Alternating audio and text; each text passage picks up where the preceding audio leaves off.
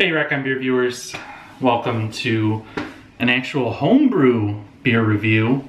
I don't do these very often just because I don't trade a lot of beers, you know that.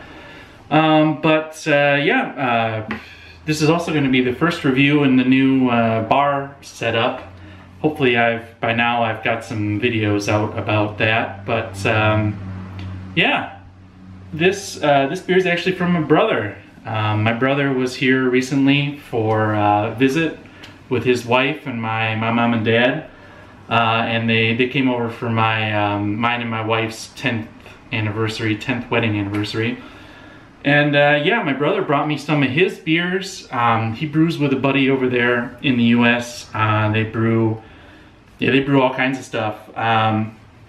These are actually really cool because these are his beers that he and his buddy are actually entering into a homebrew competition. So these are like the best of the best. These are the ones that they think are gonna. I can't remember which one it is. It's I know we dropped the beers off to Bell's, but that doesn't really tell me anything. But so these are, well, these I'm gonna do one right now. I'm gonna do his Saison. Mostly because I've got it right here and you can see I'm a little afraid that it might have leaked. It's very wet under the plastic that he wrapped it in for travel, and it looks like there's a bit of leakage in there. So I'm just gonna unravel this. I should have unraveled it before I started this video up, or while I was explaining all that stuff. So yeah, these traveled over from Michigan. I can't remember how old he said this one. Oh man.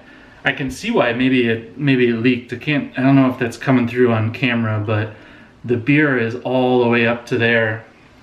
So maybe the pressure in the plane might have pushed some of it out.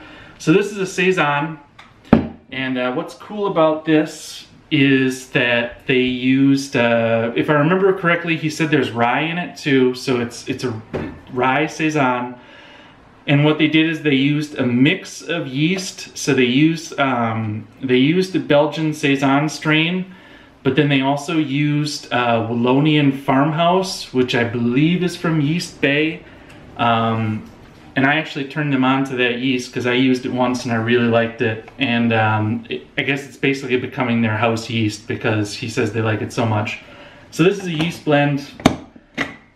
It wasn't much of a hiss, but there's also no headroom in there, so let's see. Pour it out. Oh yeah, there's some carbonation in there. Good, cool. I was a little worried that this might be flat. Might have cracked the seal on the bottle, but just go ahead and tip it all in. All right, take a look at that. Yeah, it's got a nice little foamy head on top. I believe these were off the keg. Was there? Yeah, it's pretty clean in the bottom, so I think that these were bottled off the keg. Nice, it's not hazy, nice color on it. I can already smell it. Oh, that's a really gorgeous smelling Saison. Yeah, I immediately recognize that Wallonian Farmhouse yeast. It's like, it's a clean yeast that's all sack, but it has some kind of funky characteristics to it. So it's like a funky sack yeast. Funky sack. It's actually my rapper name in college.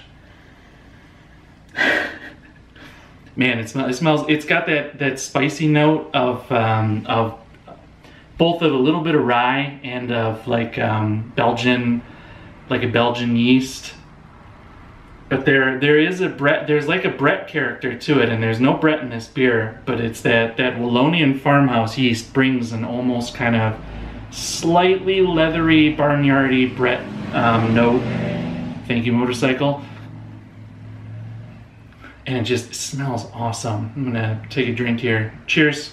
Thanks to Jordan, my brother, for bringing this over to me. Oh yeah. That is good.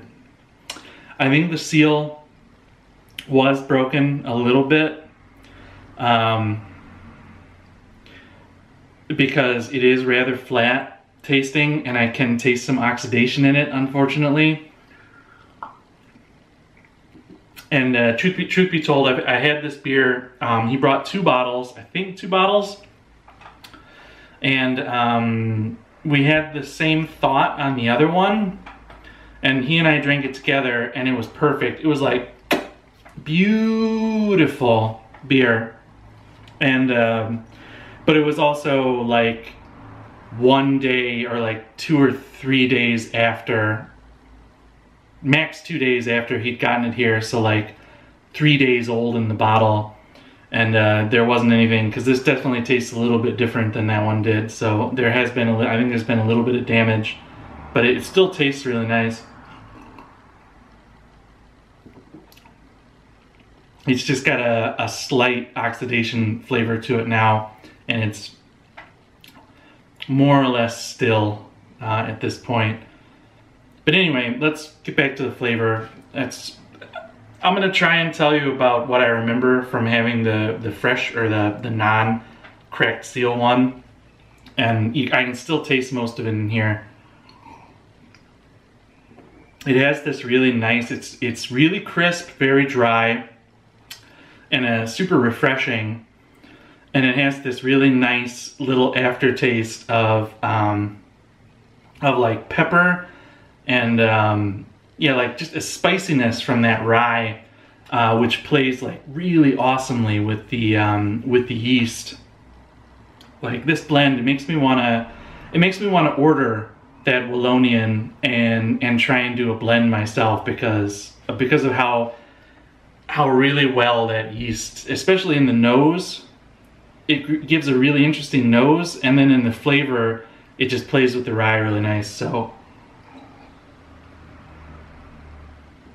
yeah, it's a really delightful Saison. And I mean, it's cool because it's very close to style. Like it's a very, it tastes like a traditional Saison, but there's a cool twist in there. So I think that this is gonna do like really well at the competition. Maybe I'll do an update video to tell you how he did, or maybe I'll have him send a little video of his sheets, because I'm really looking forward to, after tasting some of these beers that are going to competition, seeing what the judges say. And I mean, it can only be better if it hasn't flown over on an airplane, because yeah, I mean, they're going to be judging the fresh bottles that have just been, you know, transported by truck. But yeah, that is a fantastic Saison. Yeah, not much more to say about it, except, you know, thanks again, Jordan, for bringing it to me. And cheers, guys, for watching. I've got a few other beers to review from my brother, so yeah, stay tuned. And yeah, cheers.